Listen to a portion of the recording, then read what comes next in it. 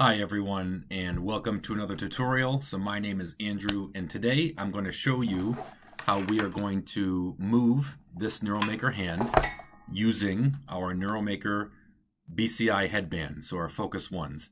So we're going to show you how to put these things together. It's actually quite simple, and you can put on a lot of different applications after this. So before we get started, I'm just going to share a couple of things that you're going to want to have completed before you move on to this activity, just to make sure we're all starting in the same place. So before we do anything else, we're going to need to make sure that our Focus One headband is ready. So we have a video tutorial on how you can do that. Also, we're going to need to make sure that we have the software for this installed on our computer. We also have another tutorial that I will link into the description below. And finally, you're going to need to make sure that your NeuroMaker hand is built. Please make sure that all the different parts are built correctly. So we have some checking guides that you can use to determine that. And the final piece is that we're going to need to make sure, let me just move this around a little bit, that our NeuroMaker hand is connected to our blue board, right? So we have two different boards that go inside the NeuroMaker hand. We have our blue board and our black board. For this activity and anything involving programming, you're going to want to make sure that this blue board is inside. So I'm going to plug that back onto my power board. So you're going to see, I'm just going to move my camera a little bit, so you can see that these are put together. So let me just do that again so you can see it, right? So our power board's up here on the top, and I'm going to put my blue board right where those pins go. All right, great. So everything else is set up. I'm going to put this back together. So now our hand is back in one piece. And let's take a look at what everything looks like step by step. So I'm going to start off by sharing my screen. And we're going to start off on this folder. So it's actually NeuroMaker BCI Quick Start.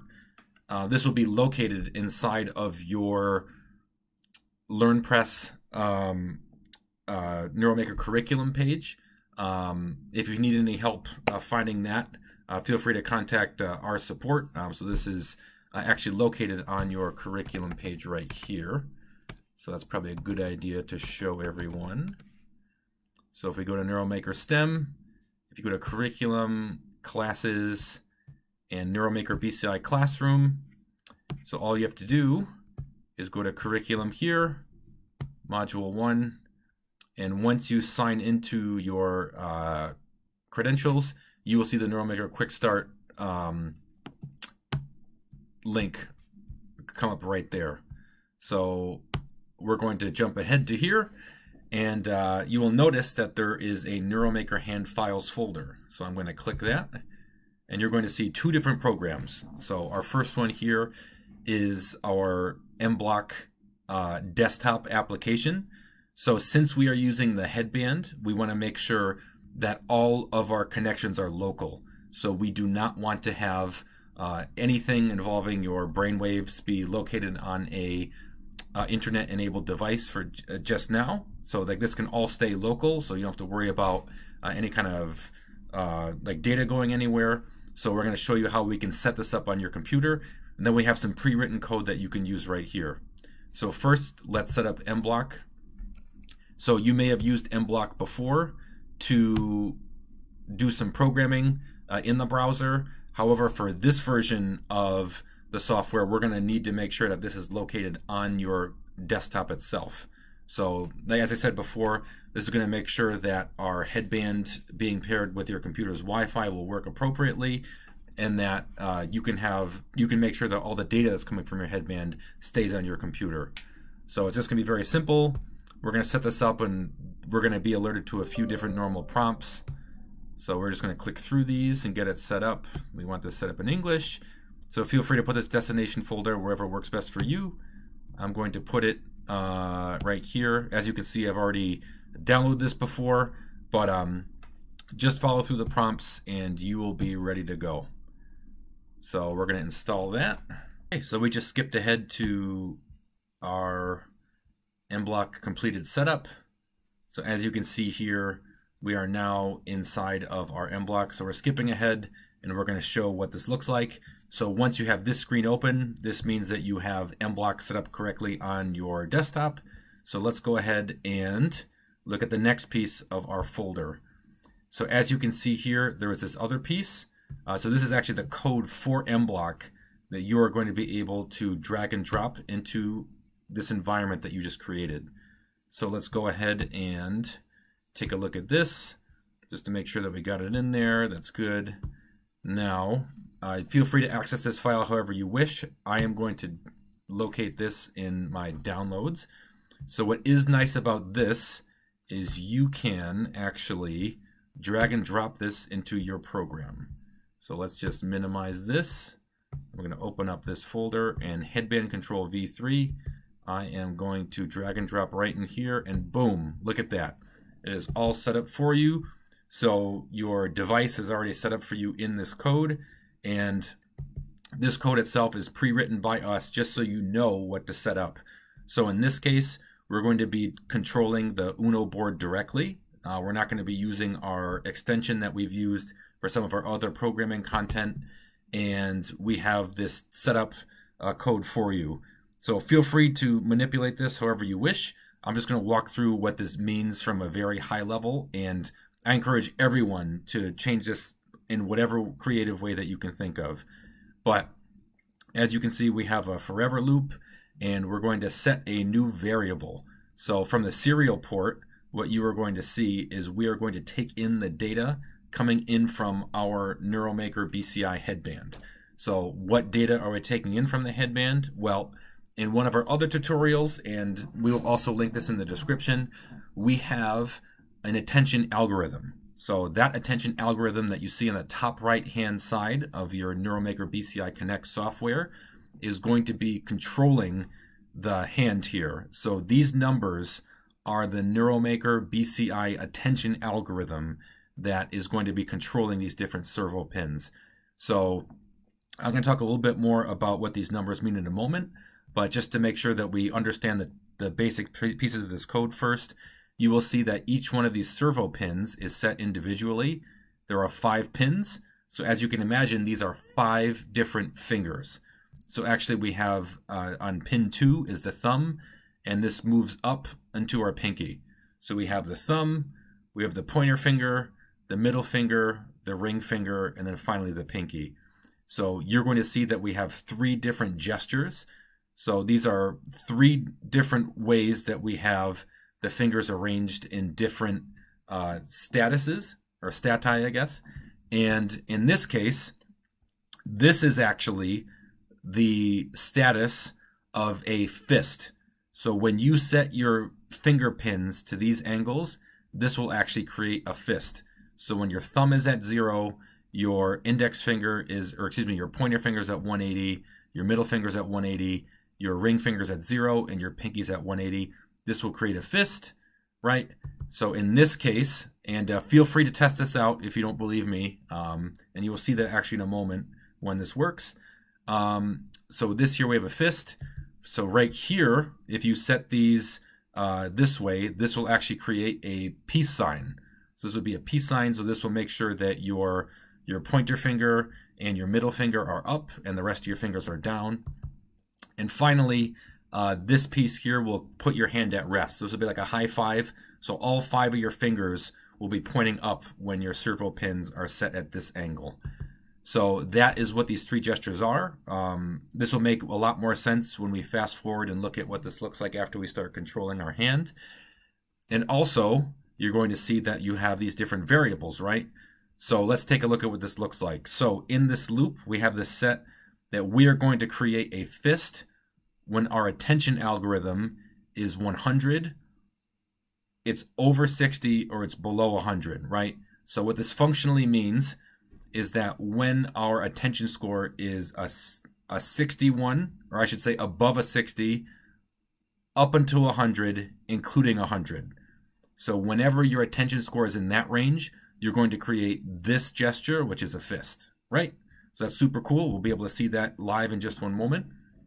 Next, as you can see here, it's that same logic. So when our attention score is greater than 0, below 30, or equal to 30, that is going to create this peace sign gesture, right? And then finally, we have our last piece. So when our attention score is 60 exactly, it's above 30 or below 60, that is going to create our at rest gesture, right? So our high five. So that is what this is. And just as you know, this is code that you can change. So feel free to change these angles to whatever you wish. Feel free to change these scores around. You can add more complicated logic to this code if you'd like, but ultimately that's what this is. So what we want to do next is, now that we understand what this code is, we want to upload it to our Uno board. So just like a real firmware engineer would do, we need to make sure that our board is coded with the instructions that we want the board to use when we are programming. So all we need to do for that, I'm going to turn my camera back on. You're going to need to, let's get back here. So hello again. We're going to take our USB cord, which is connected to the back of our NeuroMaker Hand, right? So that's actually going to be connected to your blue board if you haven't done this before. Let me just see if I can get this up. Hold on, my camera is a little high. Yep. So as you can see, it's connected to that board. So I am going to plug this into my USB on my computer. So please do that where your device is. Yep. So you heard that just get in there. I'm also going to turn on my device. So make sure that you turn on this back part so it's in the right this on position, and you are going to see all the lights come on your hand. So let's go back to my screen. So now that we have that piece set up, what we need to do next is connect. So let's show all connectable devices. So COM3, when you see COM3 here, that is the serial port that is connected to your hand. So let's just hit connect. Perfect, so we are connected. Next, what we need to do is upload our code. So let's go ahead and upload that.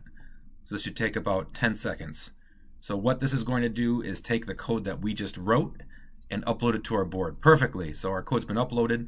Now just remember, if you want to change any of this code or change the gestures, maybe change the ways that these variables are situated, you need to change the code and then upload it the same way.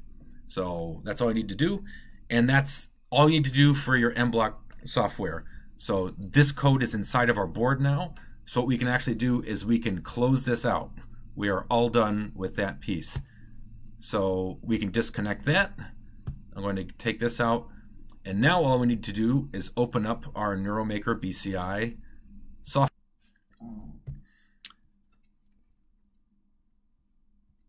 So we're going to go into our application, right? So you can see here, if you haven't done this before, I'm going to make sure that the tutorial is inside of this video. But we have seen this, and you're going to set this up the exact same way that we've done in previous tutorials with one difference. So I'm just going to set this up the way that we normally do. Now I'm going to set up the last 4 digits of MAC, so I'm going to turn on my headband, and we are going to see the network here. Right, so there's our Focus Now network. And that is, and you can see here that my last 4 digits are 915A. That's 915A. I'm going to double check that this is connected, and yes it is, right? So of course there's no internet access because our headband is acting like a router. Now, the only difference we're going to do compared to our previous setup is we're going to click on Scan Ports, and you are going to see COM3, right? So that's the same port that we used to set up our code, if you remember from MBlock. So let's go ahead and finish our setup. So I am going to make sure that my headband is connected. So let's go ahead and do that. So we're going to put this on. Now let's go back to our setup, and we're going to click on Next. All right, and it's going to connect. We're going to prepare to plot. So we're going to make sure we get a good signal here. And here we go. And it's going to initialize. Now what's going to happen is my hand is going to operate based on my attention algorithm. So let's go ahead. So just before I go back to my camera, remember we're operating off of this index. So this is our attention algorithm. And remember, we coded it so that when my focus goes above 60, my hand is going to make a fist. When it's between 60 and 30, my hand is going to be in the rest state. So that's going to be a high five gesture. And when it goes below 30, then my hand is going to make a peace sign. So that's what this looks like here. Let's take it. So let's take a look at my hand, right? And as you can see, my index was between 30 and 60, right? So it's right here, a little above 40. And of course, that means my hand is going to be this at rest sign. So this this kind of high five sign. So now what I'm going to do is, I am notoriously difficult to get a high focus score, but I'm very good at getting a low focus score. So on this attention piece, I am going to meditate, right? So I'm going to close my eyes and I am going to bring my score down. So I want to get this below a 30, right? Oh, I'm actually looks like I'm going to go above 60. So am I going to get there? Nope, it's going to just skirt. As you can see, I get very close to that. So what I'm going to do is I'm going to meditate. I'm going to open up my camera and let's see my hand. So when I get below a 30, my hand is going to make a peace sign. So ready? Let's see if I can do that.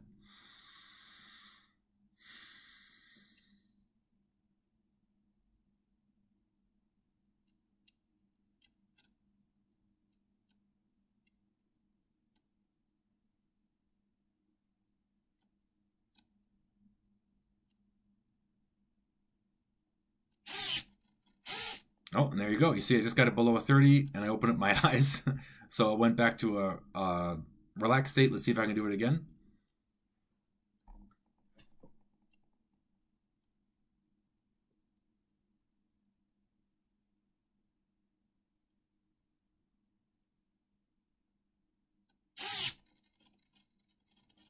And there you have it. And if you look at my code, and if you look at my score, yep. So you can see it's right around a 20.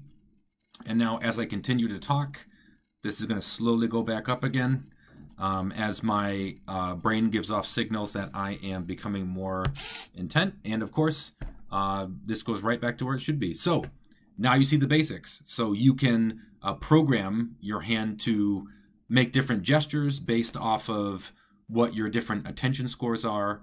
You can select the range that you want, and you can add more complicated logic. So if you can follow in this tutorial, you can really have this hand do whatever you would like with whatever your attention score is doing. So I hope you enjoyed this tutorial. I hope you make some really cool projects, and we're always excited to see what you do. Please join me for some more tutorials, and I hope you have a great day. So I'll see you again soon.